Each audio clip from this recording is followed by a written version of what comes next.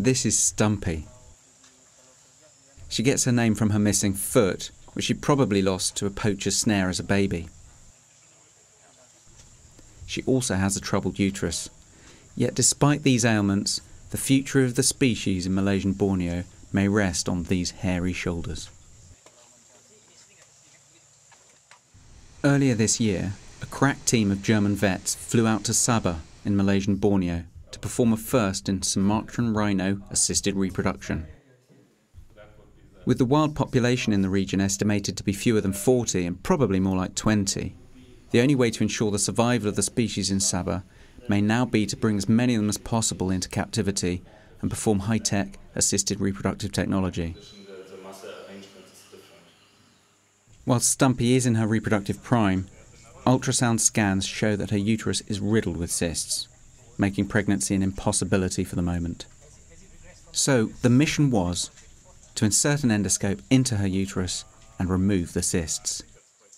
The highest priority is a uterine endoscopy to take a sample out of the pathological formation, which are mainly cysts, but could be also a tumor nature. We have no idea yet what we expect, because we saw them only by ultrasound.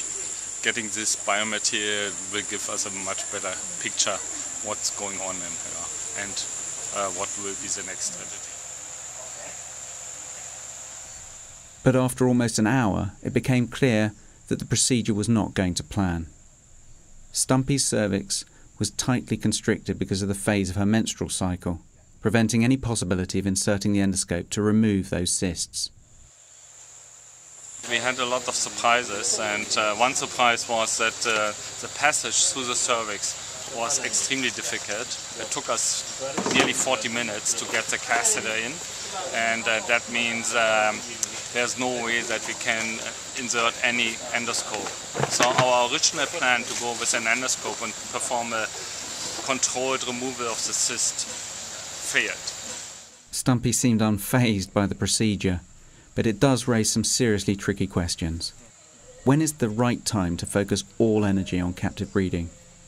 Is scarce conservation effort and funding really best spent on procedures that are so expensive, with a relatively small chance of success? And even if viable offspring are produced using some of these more futuristic techniques, is there any point if the wild habitat is no longer there to take them back? But for the moment, a dedicated few are determined to bring Stumpy and her species back from the brink by whatever means necessary. And they even managed to measure her up for a prosthetic foot in the meantime.